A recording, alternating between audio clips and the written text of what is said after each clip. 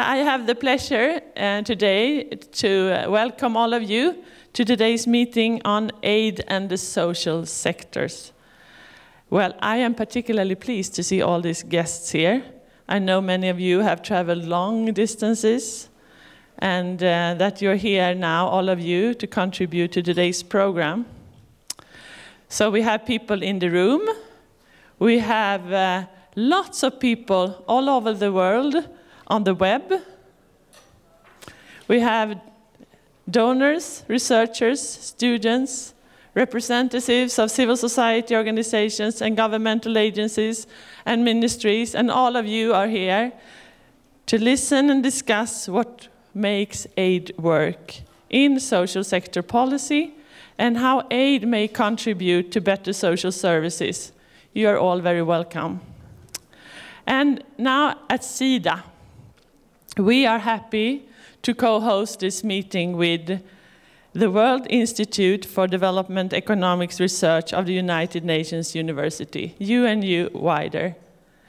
And Sida has supported UNU-WIDER for a number of years, and we recently intensified our collaboration with UNU-WIDER through this ReCom program.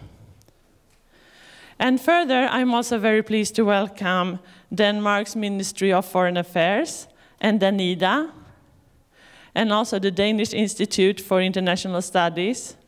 And as many of you know already, Denmark initiated the ReCom program, and Sida and Danida are now jointly funding this program.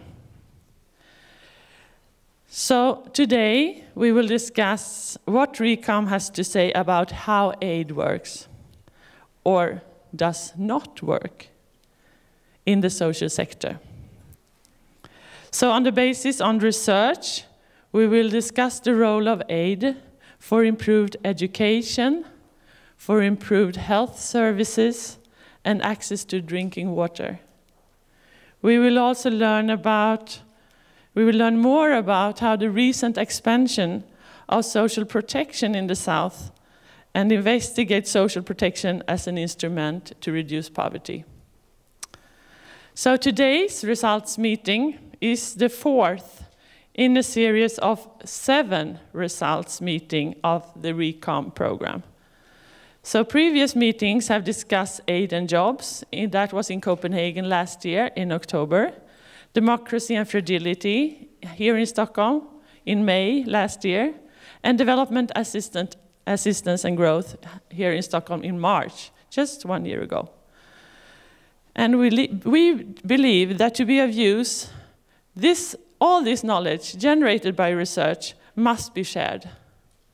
So by hosting this results meeting, Sida now wants to share and discuss the results of the research that have emerged in the ReCom studies with all of you, with all development actors.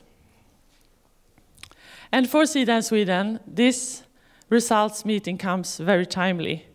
We are presently intensely engaged in the process of formulating directions for future development cooperation.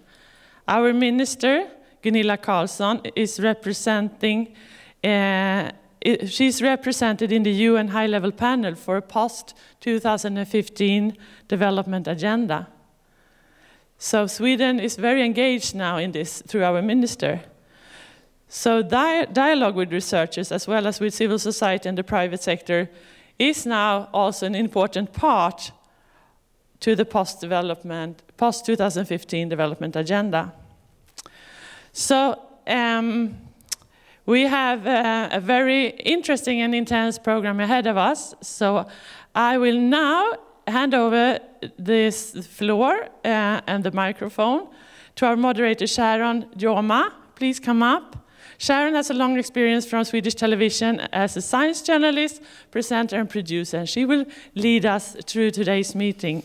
So with this word, I once again thank you, all of you, for coming, all of you that are out there on the web, and all participants for joining us today. And we all very much look forward to exciting, interesting, and illuminating discussions. Welcome.